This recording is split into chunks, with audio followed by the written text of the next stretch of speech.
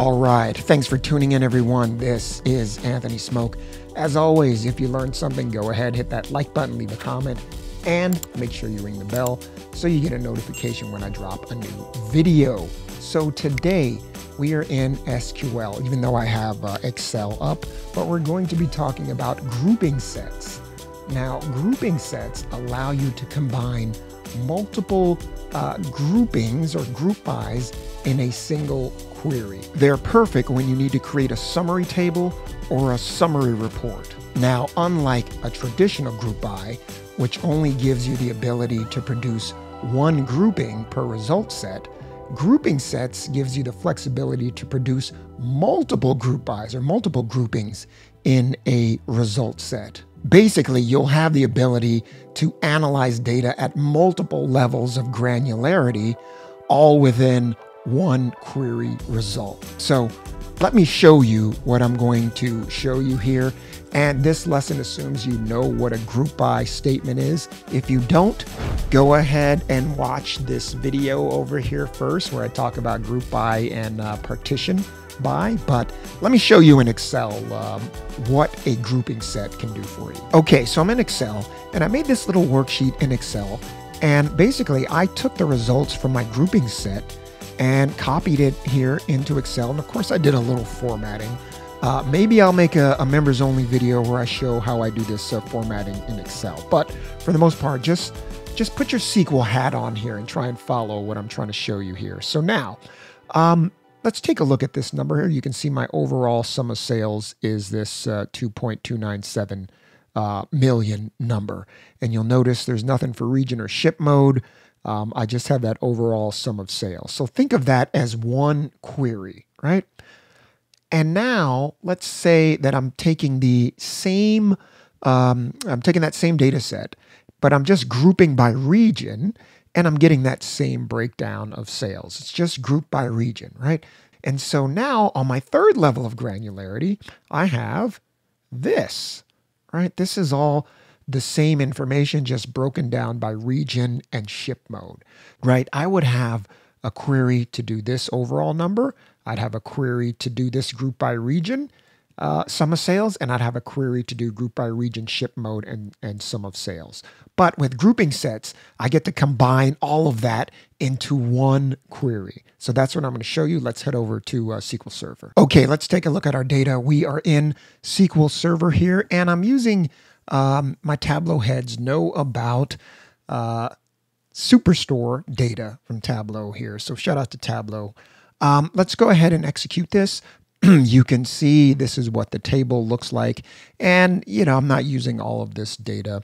I want to make an aggregation table, but you can see I have a number of dimensions, ship mode, right? I've got segment, I've got city, state, category. So there's a number of dimensions. But to get that, that same data that I showed you earlier, I can union three queries together. So take a look at this.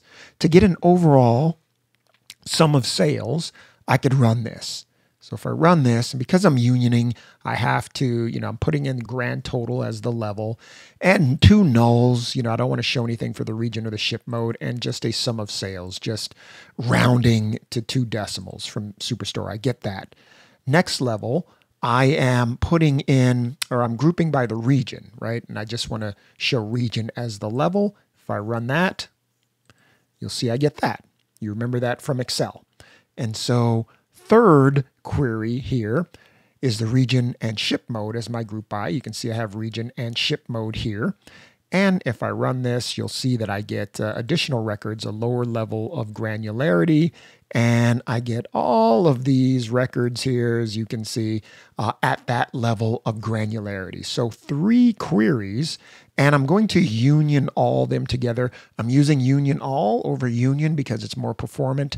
With a union all, I don't have to check for distinctness. So it's a good little habit to get into if you don't need a union. So here we go. Let's run all of these queries together. We're going to combine them all together into one table.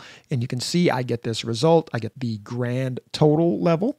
I get the region level here, sorry, region level, and then I get my region and ship mode level, and I get those sum of sales appropriately. So I can run this, this union, right, this union all, I should say, for 3 queries and get this result. So now let me show you the same query, but with grouping sets. It's a lot more efficient. Okay, now let's take a look at this query right here. So I'm selecting region, ship mode, and we're going to do a sum of sales, right? Everything, nothing out of the ordinary here from my table, group by. So now this is new. If you haven't seen this before, you're going to group by, and instead of listing out your fields, your dimensions you want to group by, you're going to say group by grouping sets, okay? And you're going to open parentheses and close parentheses. Now, in between those parentheses, you can choose any combination of fields that you have put into your select. Any combination at all. So now I only have the region and the ship mode, but I can put any combination of fields in between grouping sets.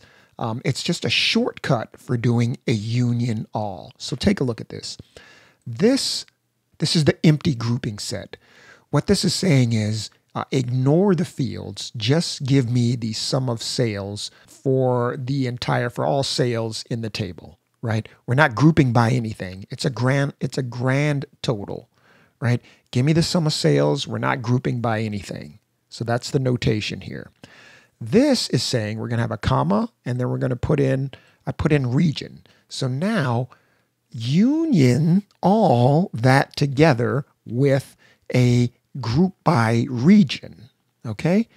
And then also union all that together with a group by region and ship mode. You remember the previous query.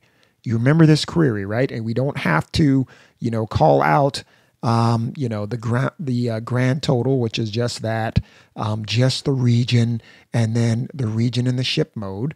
With this nomenclature, we put it all in between these parentheses for grouping sets. And so now, here, let me just run this so you can see and look at these results, right? Look at these results. It's basically the same results we had from unioning everything together, right? So it's a fantastically efficient shortcut using grouping sets. And so you may say, what is grouping ID? So I'm going to read this. Grouping ID is used to create a value for each row in the grouping level column to identify the level of grouping. Okay, let me show you this grouping ID in action here. You can see I have a grouping ID function, and then I fed it region and ship mode because those are the 2 dimensions that I've selected in my select. So this is the only thing that I've added to the query here. We're selecting the grouping ID so you can see what it does. So let me run this. Oops, don't know why it says I have a syntax error when it ran correctly that time. So now let's take a look at this. You see I have a grouping ID. Now what the grouping ID tells me is that, hey, this one row right here, because this is the only one with 3, is one of our grouping sets that we've defined. And all of these with 1, with a grouping ID of 1, this is all another grouping set. And then the third one is with the zeros, right? That's a third grouping set. So that grouping ID, and I'll read what I have here from the source. Grouping ID is used to create a value for each row in the grouping level column to identify the level of grouping. Grouping levels are not always a consecutive list of integers that start with 1. And so the reason why I like the grouping ID is because we need to order by something. If you don't have this order by in here, you're not guaranteed to get all your rows in the correct order when you run this. So that's why I like to use the grouping ID. That's the first reason why I like to use the grouping ID. Now, the second reason I like the grouping ID is because I'll use it in this case statement. So I'll include this to let me know what the values are, right? And then I don't need it anymore. I can comment it out, but now I'll put in this case statement because I know what the numbers are for the grouping IDs. I know what the grouping IDs are. And because I know what they are, I can create a level, right? A grouping level. And so when I feed it all of the dimensions, right? I know 0 is the region and ship mode. It's the lowest level of granularity. So the level is going to be region ship mode. When I see 1, I know it's just a group by region only, as you can see, right? So when it's 1, I say region, and when it's 3, I say grand total for my grouping level. So I create this case statement, and what that does when I run this, it gives me that grouping level instead of the grouping ID. So now I've got this nice table that I can take, I can copy, put in Excel, and I've got a nice summary report here. So, I can go back to Excel and show you, but again, all I did was I just took this, I cut and pasted into Excel, and I've got a nice, quick, easy summary report. Here we are back in Excel. As you can see, all I did was I deleted the nulls that returned from the query, just deleted the nulls out here. So I've got blanks. And then this is the value essentially from my query. So again, something that is very easy to do, very efficient. I don't have to union 3 queries together or multiple queries together. I can use that grouping set. So hopefully that's something new that is going to help you basically analyze your data. You can make it something quick and easy. Again, let me know in the comments if you want to see how I put this together. I'll probably, do that in a members only video or something like that. But again, hope this has been informative for you. Go ahead, use that grouping sets, get out there, do some great things with your data. Thanks for watching, everyone.